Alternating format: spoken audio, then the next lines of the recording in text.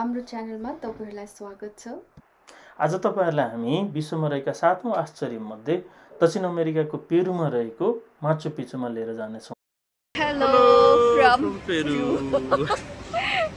So we just landed here. अहिले चाहिँ हामी यो इमिग्रेसनको प्रोसेसमा छौं। Hopefully they'll let us in, हैन?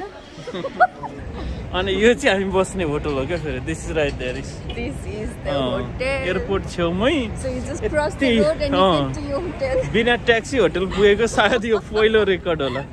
फाइनली हामी हाम्रो होटलमा आइपुग्यौं अनि यो चाहिँ ठ्याक्कै अघि हामीले भने जस्तै क्रस स्ट्रिट छ अनि पेरुमा चाहिँ खाना होटलहरु चाहिँ सस्तो छ। तपाईको $5-7 देखि रुम पाइन्छ तर तपाईले लिँदा चाहिँ अलि राम्रोसँग थर्ड पार्टी गर्यो भने पनि अलि कस्टमर सर्भिस भएकोहरुसँग लिनु भयो भने चाहिँ सजिलो हुन्छ। एकदम पछिकै इश्यूज आयो भने माचु पिचु जानको निम्ति चाहिँ पेरुको राजधानी लिमाबाट लगभग 2 घण्टाको फ्लाइटमा कुस्को रिजनमा जानुपर्ने हुन्छ। अनि हामी बिहान फ्लाइट लिएर कुस्को आइपुग्यौं तर अनफर्चुनेटली हाम्रो ट्रेन मिस भयो अनि हामीले त्यो ट्रेन क्याच गर्नलाई ट्याक्सी लिएर लगभग 2 घण्टामा अबको 2 घण्टामा हामीले ट्रेनलाई क्याच गर्नेछौं। त्यसपछि हामी त्यहाँ ट्रेन चढ्दै माचु पिचु स्टेसनमा झर्नेछौं।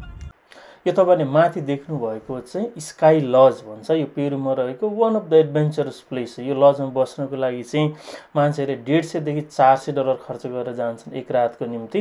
अनि त्यहाँ पुग्नलाई चाहिँ तपाईको डोरीबाट हैन माउन्टेन क्लाइम्बिङ गरेर रक क्लाइम्बिङ गरेर जानुपर्ने हुन्छ। अनि हामीलाई पहिला अलि नरमाइलो लागेको थियो ट्याक्सीमा जानुपर्ने भयो ट्रेन छुटेर तर ट्याक्सीमा जाँदा चाहिँ धेरै कुराहरु देख्न पाइयो बाटोको पनि it was worth. So this is the train to go to Machu Picchu. यो माचु पिचु जाने ट्रेन पनि धेरै रमाइलो छ। तपाईहरुले यो झ्यालबाट हेर्न सक्नुहुन्छ रमणीय दृश्यहरू। त्यसैगरी यो ट्रेनको माथिपट्टिको भाग पनि खुला रहेको छ अनि यो माथिबाट पनि तपाईहरुले पहाडको हिमालको दृश्यहरू राम्रोसँग देख्न सक्नुहुन्छ। यो ट्रेनको यात्रा पनि एकदमै धेरै एडभेन्चरस भयो हाम्रो लागि। हामीले एकदमै राम्रो दृश्यहरू देख्न सक्यौं। खासमा यो राइड चाहिँ 4 घण्टाको हो तर हाम्रो ट्रेन मिस भएको कारणले गर्दाखेरि अबको 2 घण्टा हामी ट्रेनमा यात्रा गर्ने छौं। अनि हामीले चाहिँ प्याकेजमा किन्यौं सबै कुरा। हाम्रो प्याकेजको पर पर्सन चाहिँ अलमोस्ट $300 जस्तो भयो। तर यदि तपाईहरु सेल्फ टुर गर्न चाहनुहुन्छ भने चाहिँ यसको खर्च लगभग $200 जस्तो हुन्छ। उसकोदेखि माचु पिचुसम्म जाने ट्रेनको यात्रा back and forth per person चाहिँ $145 लाग्छ। त्यसपछाडी माचु पिचुको बेसदेखि माथि माचु पिचुसम्म पुग्ने बसको लागि तपाईले $20 तिर्नुपर्छ भने माचु पिचुको इन्ट्रेन्स फी चाहिँ $45 पर पर्सन हुनुहुन्छ। $20 को त्यो माचु पिचुको बेसदेखि माथिसम्म जाने चाहिँ तपाईले सेभ पनि गर्न सक्नुहुन्छ किनभने त्यहाँ चाहिँ हाइक गर्ने ट्रेन छ। कतिजना मान्छेहरु चाहिँ बेसबाट माथि माचु पिचुसम्म हाइक गरेर जाँदा रहेछन्। Hello from माचु पिचु base. हामी बेसमा आइपुगेका छौं। अब यहाँबाट हामी बस चढेर माथि माचु पिचुसम्म जान्छौं। यो बेस पनि एकदमै रमाइलो छ। तपाईले देख्न सक्नुहुन्छ यहाँ धेरै रेस्टुरेन्टहरु छ अनि त्यसगरी बजार पनि छ यहाँ जहाँ चाहिँ तपाईहरुले मान्छेहरुले हातले बनाएको सामानहरु किन्न सक्नुहुन्छ। यो चाहिँ बस माचु पिचु माथि ट्रेनसम्म जाने बस हो यो। 3 वटा फ्लाइट्स त्यसपछाडी ट्रेन राइड बस राइड र ट्याक्सी राइड गरेर फाइनली हामी माचु पिचु आइपुग्यौं। लामो किलोमिटर यो चाहिँ यहाँको एकदम फेमस यो हाई अल्टिट्युड भन्ने जनावर मध्ये हो। लामा छ। So this canal goes into the urban sector. 750 meters until the first fountain. यो चाहिँ कुस्कोबाट इभन कुस्को भन्दा अगाडि बढ्यो अनि हरेक 4 दिन 3 रातको चाहिँ यात्रा छ अनि स्टिल आजसम्म धेरै मान्छेहरु चाहिँ यो ट्रेलबाट चाहिँ हिँडेर आउने गर्छन्। अघि मैले तपाईहरुलाई उता देखाएको थिएँ त्यो ट्रेल चाहिँ इन्स हियर अनि यो चाहिँ रियल ओरिजिनल ट्रेल हो इन्का। हामी चाहिँ माचु पिचुको टपमा आइपुगेका छौं। यो चाहिँ एग्रिकल्चर फिल्ड हो त्यो बेलाको अनि तपाईले त्यो हेर्नु भयो भने चाहिँ त्यो चाहिँ माचु पिचु माउन्टेन यो चाहिँ स्टिल आज पनि त्यो माउन्टेन र उतापट्टिको यो स्मल माउन्टेन यङ माउन्टेन भन्छ त्यसमा चाहिँ दिनको 400 जना मान्छेले हाइक गर्छन्। त्यो चाहिँ फिल हो त्यो बेलाको। अनि यो घर चाहिँ त्यो के रे शत्रुलाई हेर्ने हतरले के रे watch tower. Welcome to Machu Picchu, one of the 7th wonder in the world. There you go. Wow, it's amazing, isn't it? So here we are finally visiting one of the 7th wonders in the world and this is Machu Picchu. Look at this amazing view.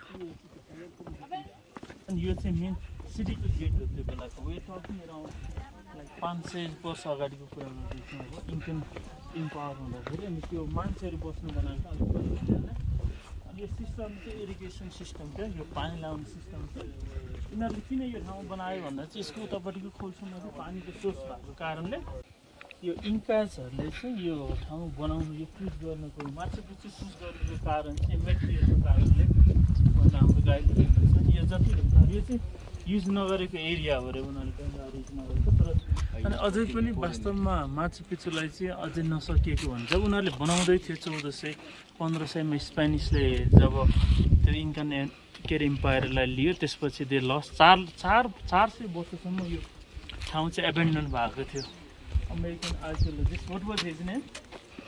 American archaeologist? No, historian. A historian. He's Hiram Binga. Hiram Binga. From the Yale University, right? उसले चाहिँ पत्ता लगाइसकेपछि यो build गरेको त just 100 वर्ष मात्रै भयो अहिले पहिला चाहिँ 700 वर्षसम्म चाहिँ जङ्गलभित्र जब इन्कन एम्पायरको फल भयो त्यति बेला चाहिँ सबै जङ्गलभित्र मात्रै बसिरहेको थियो भन्छ यो चाहिँ बोटानिकल गार्डनको एउटा सानो भाग जस्तै हो इन्कन एम्पायरको बेलामा चाहिँ मान्छेहरूले धेरै जसो कोका प्लान्ट ग्रो गर्थे अनि त्यसै गरी प्यासन फ्रुट अनि एभोकाडोहरू जुन चाहिँ हाई एल्टिट्युडमा फल्छ त्यस्तो खालको रुखहरू चाहिँ रोप्ने गर्थे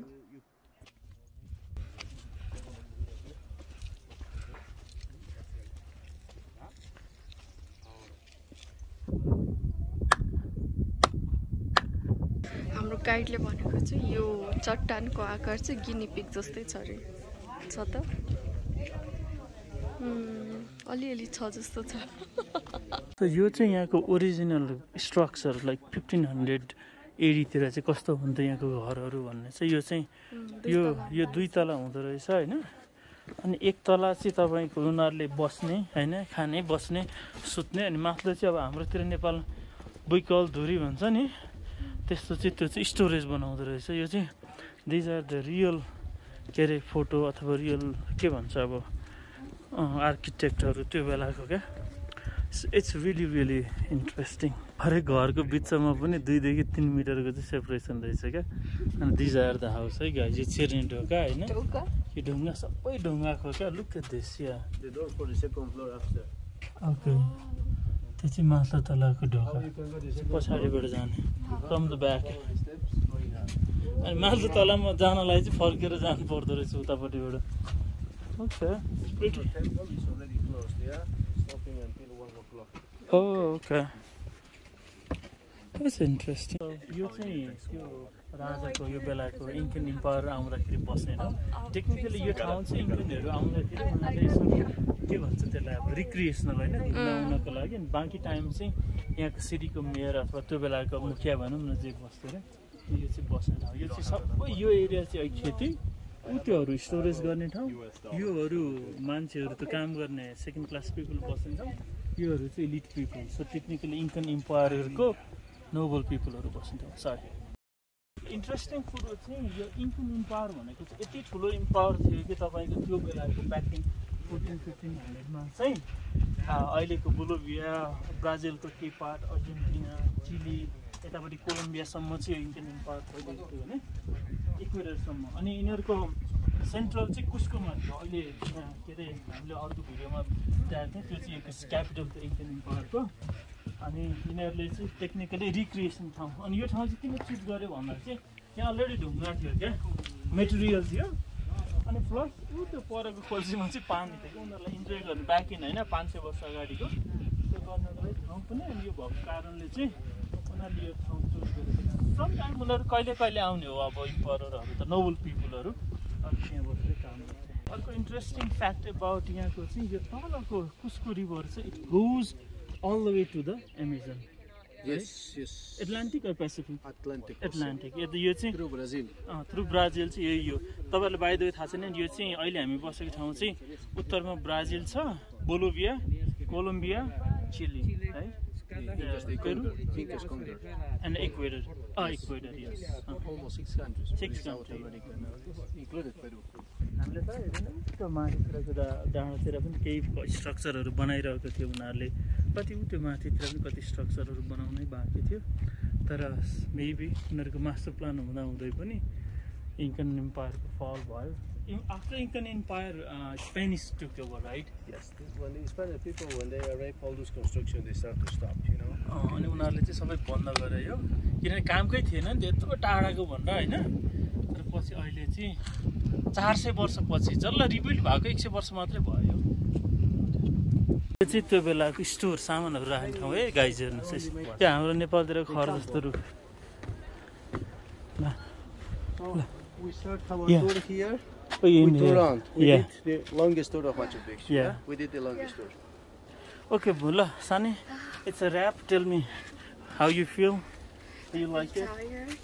Yes, it's beautiful. Actually, it's very unique. Why and it's amazing. unique? Why? Unique in a sense. सबै कुरा आदि बनाएर छोडे जस्तो देखिन्छ It's not a complete structure of anything. खाली ढुङ्गा र माटोको बिल्ड मात्रै छ अनि त्यो नेपालको गरा जस्तो मकवानपुर गढी जस्तो छ सायद मकवानपुर गढी पनि सायद थुप्रै छ आठौँमा पर्छ कि के त we don't know. Okay, thank you. अहिले चाहिँ हामी माचु पिच्चुको टुर पछाडि चाहिँ यो बसबाट हामी माचु पिच्चु बेसमा जाँदैछौँ So it was a really wonderful trip. It was amazing, such a unique architecture. I think if you guys have a chance, please visit Machu Picchu. And it is really one of the seventh wonder of the world. It's very unique. It's very unique.